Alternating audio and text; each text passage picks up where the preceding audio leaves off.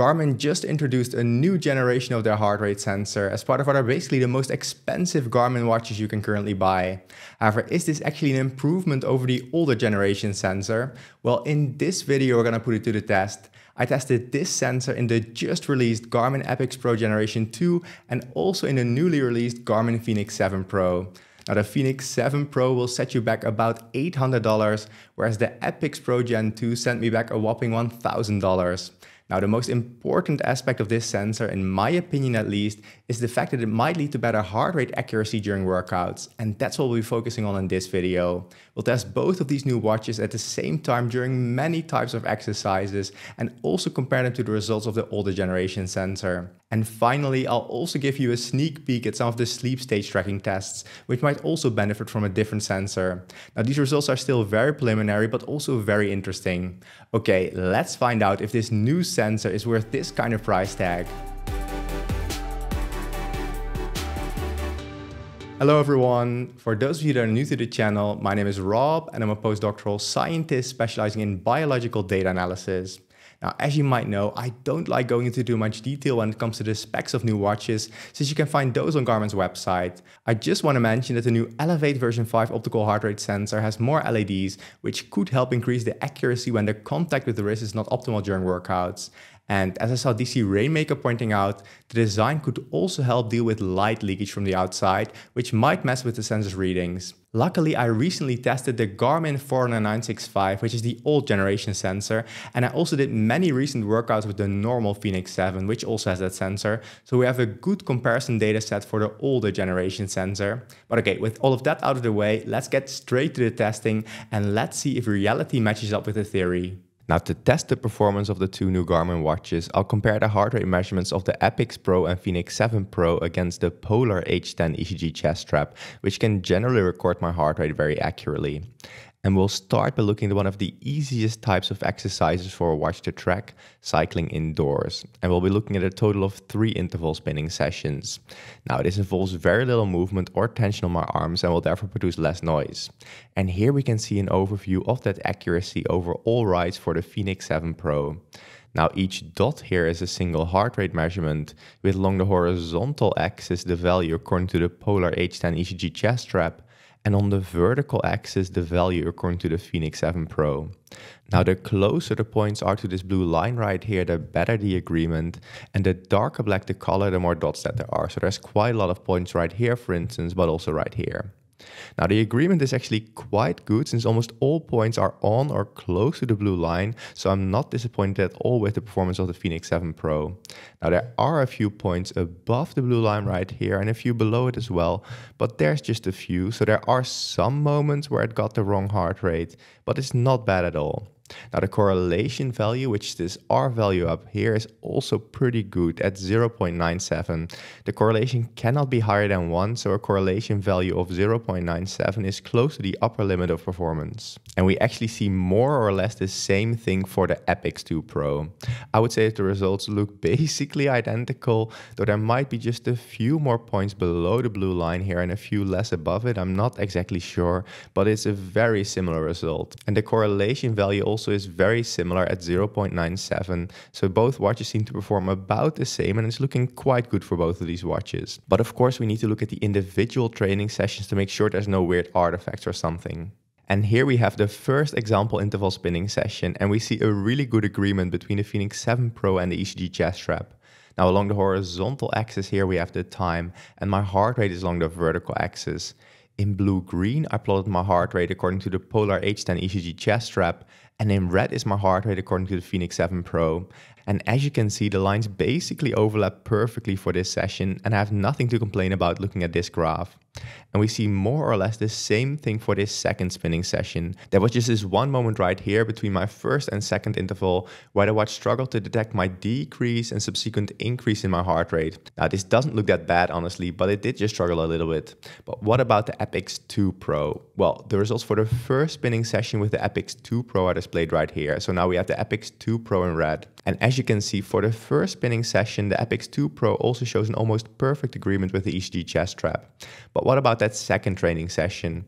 Well, it actually showed a very similar issue to the Fenix 7 Pro, so struggling between the first and the second interval. Again, it's a minor struggle, but it is there, though in this case this was mostly with detecting my increase in heart rate and not a decrease. So if we go back to the Fenix 7 Pro, which is right here, we saw this mostly struggle detecting my decrease in heart rate, whereas the Epix 2 Pro mostly struggled detecting my increase in heart rate. They both struggled at the same time, so I'm not sure what's going on there. And we see a minor struggle right here for the Epix 2 Pro with just a slight delay in detecting an increase in heart rate. But overall, both watches are doing very well. Still, both watches perform quite well and they generally seem to give quite similar results. But how do they compare to other watches and specifically to the older generation sensor? Well, let's take a look. That overview is displayed right here. Now the correlation value I was talking about before is the metric I'll use for this, which is displayed along the horizontal axis right here. We want that value to be as close to 1 as possible. And on the vertical axis, I order the watches from worst to best. So the further to the right and the higher a device is, the better is its correlation with the reference device. And here I mark the Epix 2 Pro and Fenix 7 Pro in red. And as you can see, they both performed very similarly. However, it is a bit tricky to see, so let's zoom in a bit to the better performing watches, which actually includes the Epix and Fenix. And that is displayed right here. Now these are only the watches with a correlation of 0.9 or higher. And as you can see, both of these watches are really in the upper segment of watches. Now they are still outperformed by the Apple watches and some Huawei watches, which are really the best out there at the moment. However, both the Fenix and Epix Pro with the newer generation sensor generally do seem to do better than some of the watches with the older generation sensor, like for instance the original Fenix 7 and the Forerunner 965, both of which I retested in the last months. Interestingly though, we do see the Garmin Venue 2 right here, and I'm not sure what's going on there. This is the one Garmin watch which did abnormally well in my original testing compared to other Garmin watches, but this is a test I would definitely like to repeat. So actually this makes me feel quite optimistic about the new sensor in the Epix and the Fenix Pro. Now I do need to mention that these are all preliminary results since I had to buy the watches myself the moment they were released and Garmin couldn't send me the watches before release. This means I only had about a week to test these watches and I'll be doing individual in-depth reviews of both of these watches in the coming weeks. However, let's now take a look at a more difficult exercise for a watch to track, cycling outside. Now cycling outside increases the tension on my arms because I have to hold on to the handlebars, and there's also much more movement and bumpiness, making it much harder for the watch to get a clean heart rate signal. Now I tested both watches for a total of 6 bike rides. Let's have a look. And an overview of that is displayed right here for the Fenix 7 Pro. And as you can see, it started to have some difficulties here. There are many more points away from the blue line, and in this case, especially below the blue line. This means that quite often the Fenix 7 detected a too low heart rate. And we can see that in its correlation value as well. In this case, the correlation value is 0.72, so a lot lower than the 0.97 we were looking at before. So it's really significantly decreased. And that drastic reduction in correlation indicates a much poorer agreement with the reference device. And interestingly, we again see that the Epix Pro Generation 2 performed almost identically to the Fenix 7 Pro. The correlation is also the same, again 0.72, and that means that both didn't do that well for cycling outside. However, let's take a look at some of the individual training sessions to see what's actually going on. And here we see the first biking session I did with the Fenix 7 Pro. And as you can see, the general patterns in my heart rate are somewhat tracked, but it seems that the Fenix 7 Pro still has problems with quick changes in my heart rate. You can see that right here, for instance, but also right here and right here. So there was a big decrease in my heart rate right here, and the Fenix 7 Pro wasn't able to pick up on this. And the same for this quick increase in heart rate, where the Fenix 7 took some time to catch up. Now, some sessions were actually a bit better, like this one right here. We do see some of these delays in detecting an increase in my heart rate, but it caught up rather quickly, I would say, though here it also struggled quite a bit more and it missed this whole peak in my heart rate. But overall, this session doesn't look too bad, though there were also quite bad sessions like this one right here, for instance. You can see that the Fenix 7 Pro in red wasn't able to pick up on most of my peaks in my heart rate. You can see it missed a peak right here, but also some peaks right here, right here, right here, and right here. So this is really a bit of a mixed bag. And like I said, the patterns look more or less similar for the Epix 2 Pro. So this is the same ride with the Epix 2 Pro. And we can see it has the same type of problem. So it isn't able to pick up on all the peaks in my heart rate. rate. And if we now go back and forth between the two watches for this ride, we see that they struggle in roughly the same moments. So here we have the Fenix 7 again, now the Epix again. So they struggle in roughly the same moments, but the heart rate isn't exactly the same. So I don't know exactly what's going on here, but it seems to be that this ride was just really hard to track for these two watches. Though similar for the Fenix 7 Pro, the Epix 2 Pro also had some good rides, like this one right here, for instance. So for this ride, for some reason, it was able to track most of my heart rate accurately. There was this one delay right here and picking up on my increase in heart rate and also a slight delay here. But overall, this ride looks again quite good. So I'm not sure why it's a bit hit and miss. I've seen this before for Garmin watches where some rides are pretty good and some are pretty poor. So they're not that reliable for biking outside, at least not on me. However, let's now compare the performance of these two devices to that of many other watches I've tested in the past. And those results are displayed right here. I marked the Epix 2 Pro and Fenix 7 Pro in red, and similar to before, the more to the top right the device is, the better is its performance. And as you can see, in this case, it doesn't seem as though the new sensor did better than the old sensor. Both watches are actually very close to other Garmin watches, but let's zoom in a bit to take a better look. And those results are displayed right here. Again, we see that the Epix and Fenix Pro are super close together, but their performance is also very similar to the performance of, for instance, the Forerunner 965, the Garmin Venue 2 Plus and the Garmin Venue 2. So it doesn't appear as though, at least to me, that the new sensor is doing better for cycling outdoors than the older generation sensor. Though I have to say that the original Fenix 7, which I recently tested a lot again, actually did do quite a bit worse than the Fenix 7 Pro and the Epix 2 Pro. And this might actually be a more fair comparison since the Fenix 7 has a more similar weight to the Fenix 7 Pro and the Epix 2 Pro, whereas the Forerunner 965 and the Venue 2 series are quite a bit lighter, making it easier to get an accurate heart rate reading. So it might be that the new sensor might actually be a bit better for cycling outdoors and that the weight is making it struggle, but then you might also just get a cheaper, lighter watch with the old generation sensor. But like I said, I need to do more testing. But let's next take a look at something I started to do much more of after reviewing the Forerunner 965, running outdoors. Now I've only been able to get 2 runs in so far with the Epix 2 Pro and the Fenix 7 Pro, but I still think the results are really interesting and I wanted to share them with you. And here you can see an overview of the results with the Fenix 7 Pro. And as you can see, the correlation is again a bit better compared to what we saw for cycling outside, though not quite as good as what we saw for cycling indoors. So there's a few more points close to the blue line, but still some points below it and even some above it. And the correlation value is really in between what we saw before. So for cycling indoors, we had a correlation of 0.97, and for cycling outdoors, a correlation of 0.72, and for running, it's 0.85. And a correlation value of 0.85 is not terrible, but also not great. And what I also found interesting is that the Epix 2 Pro in this case appears to do slightly worse than the Fenix 7 Pro. Now the version I have of the Epix 2 Pro is significantly bigger and heavier than the Fenix 7 Pro, so it could be that the added weight and thereby probably increased motion on my wrist might therefore have negatively influenced the performance. However, this is a very preliminary conclusion to draw and I wouldn't put too much trust in it until I can do more testing. And in this case, it's especially important to look at the individual runs. And here you can see my first run with the Fenix 7 Pro. And you can see that the red line of the Fenix 7 Pro actually followed along quite nicely with the ECG chest strap in blue. It misses a few of the peaks and valleys in my heart rate, so right here and right here, for instance. But overall, it looks quite good.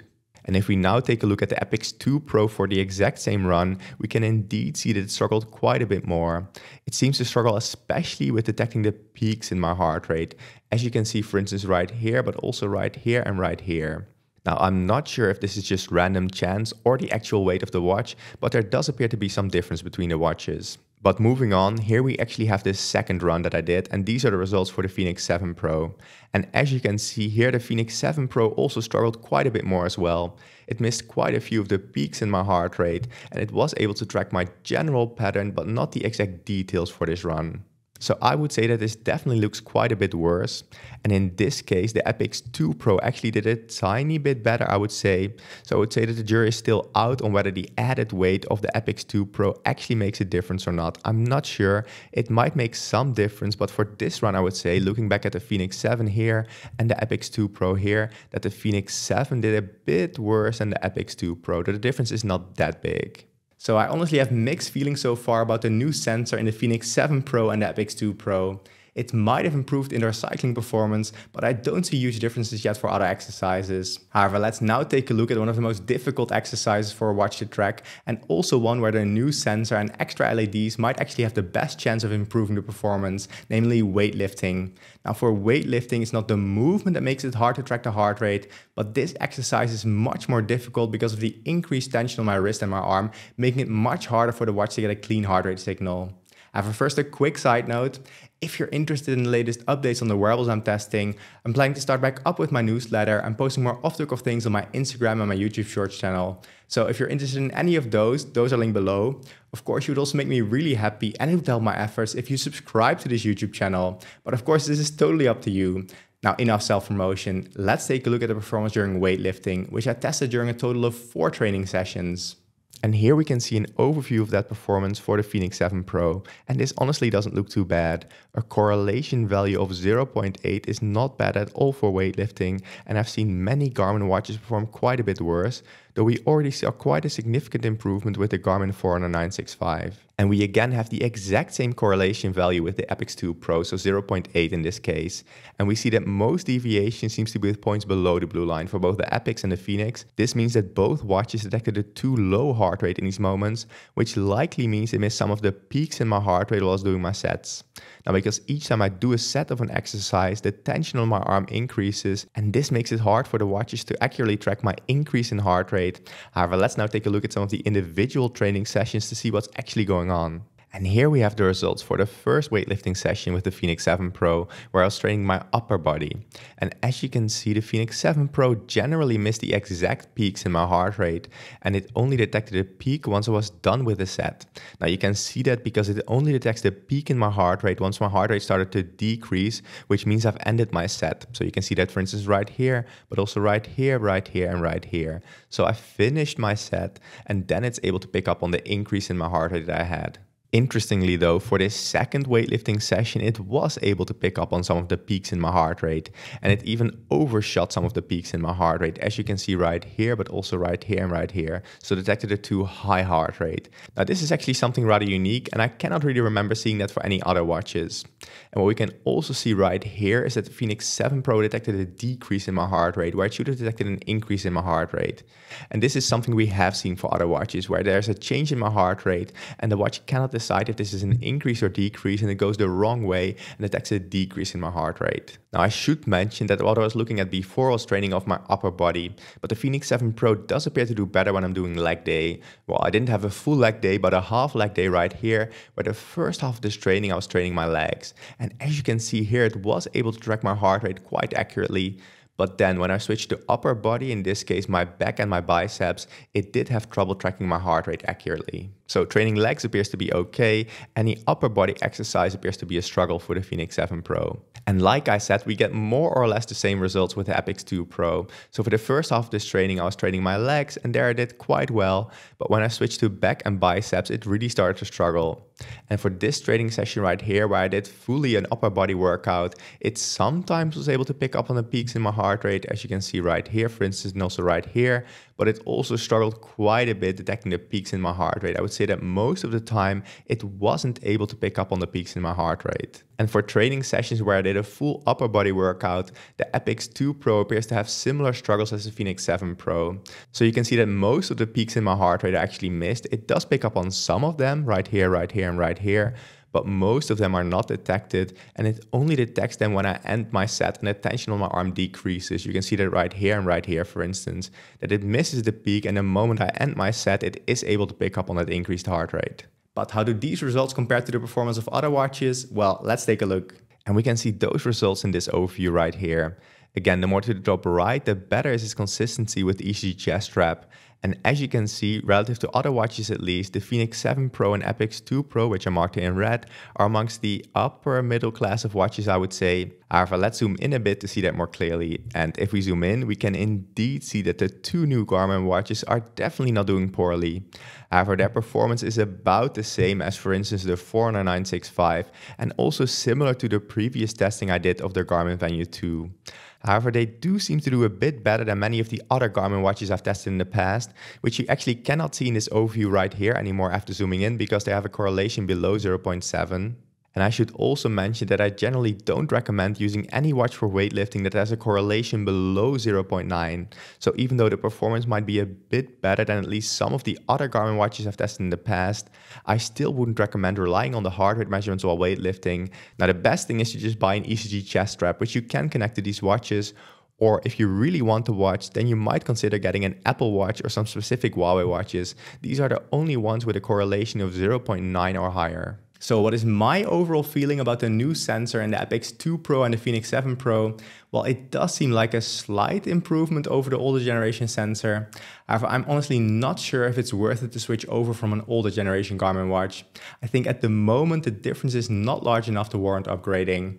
However, it could be that Garmin is still able to improve on this further with software updates, and we might see significant improvements in the future, so we'll have to wait and see. But in the meantime, I was also curious if the new sensor would also improve the sleep stage tracking, since it might also improve the performance of the heart rate measurements taken during the night, and it might further improve other measurements or metrics that the Garmin algorithm uses to estimate your sleep stages. So I also performed an initial systematic sleep test. However, before getting to those results, I first wanted to know how accurate the watch would be at measuring your heart rate while I'm not too active, which is also important for understanding the performance of the heart rate measurements the watch takes during the night. So I also tested the heart rate performance during the day while I was mostly stationary but also moving around occasionally. And here you can see an overview of that performance for the Fenix 7 Pro, which I wore on my dominant hand, so my right hand. And as you can see, luckily almost all of the points are along the blue line, especially in the lower heart rate range. So between 50 and 90 BPM, the accuracy is pretty good. The Fenix 7 Pro seems to do really well in this range. In a bit of the higher heart rate range, there's a bit more deviation, but overall it doesn't look terrible. And it's important to know that these low heart rate ranges are accurately tracked because this is also what it measures during the night. And we see an even slightly better performance for the Epix 2 Pro right here, which I wore on my left, so my non-dominant hand. The correlation is 0.92, whereas the Fenix had a correlation of 0.89. Now, I'm not sure if this is significant, but it makes sense that it might be slightly better because, of course, I use my left hand a bit less, so it's under less tension and less movement. And you can also again see that in the lower heart rate range, the performance of the Epix 2 Pro is really good, so similar to what we saw for the Fenix 7 Pro. There's a bit more deviation in the higher heart rate ranges right here, but in the lower heart rate ranges, it always seems to perform quite well. However, let's now move on to the actual sleep stage testing. And I tested both watches for a total of 4 nights against their reference device.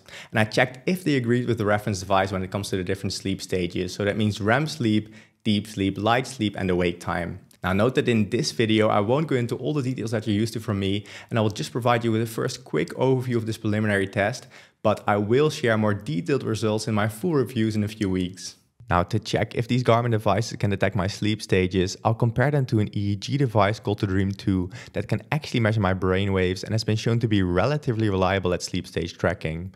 And here I show an overview of the sleep test results. Now, for getting an overall impression of how well the Garmin devices perform, the Dream 2 should likely be good enough. However, the gold standard would be polysomnography, which you would also like to try on the Fenix 7 Pro and Epix 2 Pro in the future. Now, I actually tested the Garmin Fenix 7 against a polysomnography device, and that video should release soon. I will start by looking at the results for the Epix 2 Pro since I wore this on my non-dominant hand.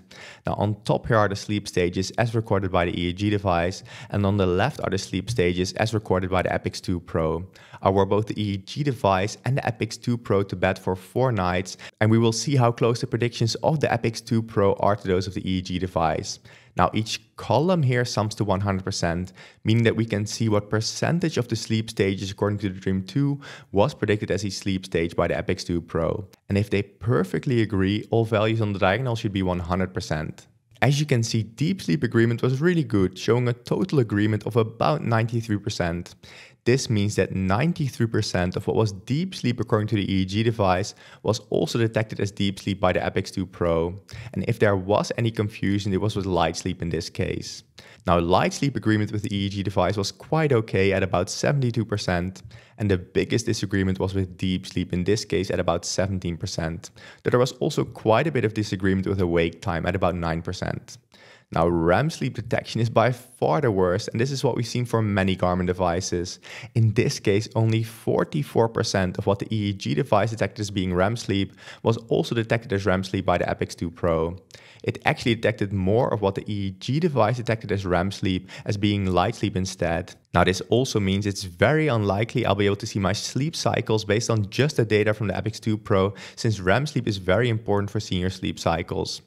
Finally, in terms of awake detection, there was a quite good agreement with the EEG device, with more than 90% of what the EEG device detected as awake time also being detected as awake time by the Epix 2 Pro. And it actually showed a nice evenly distributed disagreement with all of the other 3 sleep stages, but all at a very low percentage, in this case just 2.9%. And just for completeness, let's also take a look at the results for the Fenix 7 Pro, which are displayed on the right here.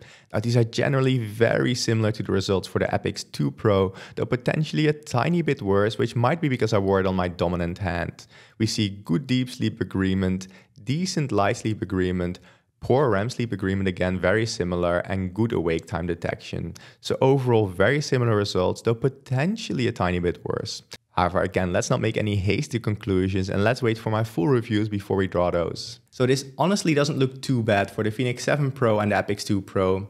However, to put these results into context, we can compare the performance of these 2 watches to that of 40 other watches I've tested previously. Now this graph shows an overview of the agreement of different watches with the EEG device. Along the horizontal axis, we have the average agreement over the 4 individual sleep stages. And on the vertical axis, we have the agreement of the worst sleep stage. Now, the better the agreement, the more to the top right the device is. And the watches marked in blue right here were actually tested against the polysomnography device, which is the gold standard of sleep stage tracking. And the ones that are not marked were tested against my EEG device. Now, the results based on the EEG device and those based on the polysomnography device actually lead to very similar conclusions. As you can see, the devices with the best agreement so far were different Apple Watches, in this case the Apple Watch Series 7, Series 8, the Apple Watch SE and the Apple Watch Ultra. The HSleep Pod 3 also performed very well, and other good devices include Oura Rings, Fitbits, Whoop straps and the Withing Sleep Analyzer, though their agreement is not quite as good as that of Apple Watches. If we now display the Garmin Fenix 7 Pro and the Garmin Epix 2 Pro in the same plot, which are marked here in red, we see they performed quite okay compared to other devices. They're not amongst the absolute top, but I've definitely seen improvement over the last years when it comes to Garmin sleep stage tracking. You can see that some of the newer testing I've done on the Forerunner 965, Fenix 7 and Forerunner 255 already show that these devices did quite well. Now it could be that the Fenix 7 Pro and Epix 2 Pro are doing slightly better because they're slightly more to the top right, but I have to do more testing to be sure. Now overall, I don't think that the Epix 2 Pro and Fenix 7 Pro are bad at sports and health tracking, at least not based on my initial testing. However, I'm not sure if the new sensor is really a significant enough improvement over the older sensor to warrant the high prices of these devices. Now don't get me wrong, I know that there's many features that I didn't address in this video, since this is just not the type of thing I tend to test. For testing of those particular outdoor and extreme sports features, there are other great channels out there, like for instance DC Rainmaker, DesFit, Matt Legrand, Chase This Summit and many more. I tend to focus personally at least on the health and sports metrics I can systematically compare to some kind of reference, and that's what I report to you here, which is in my opinion actually the most value I can personally add on YouTube. So based on my testing, I would say that if you're already rocking an original Epix 2 or Fenix 7, I wouldn't be too jealous of the new heart rate sensor, at least not yet. I do see some potential minor improvements already, but that's really what it is, a minor improvement. However, I do have the hope that with future software updates, as Garmin gets more and more comfortable with this new type of sensor, that the performance will improve even further. And as I mentioned, this is just an initial test, and I will do much more detailed testing over the next few weeks, and I'll provide you with those results as soon as I feel that they're reliable enough to make a full review of both devices. However, I did want to get this first initial result out as soon as possible, since many people will now be making their buying decisions.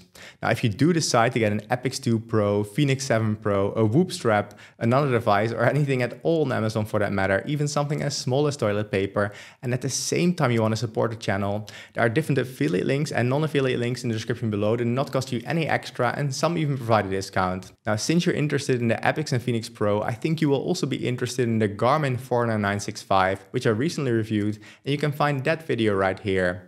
And it also really helps me if you subscribe to this channel and like this video, but again, totally up to you. Now, in the meantime, thank you so much for watching and catch you in the next video.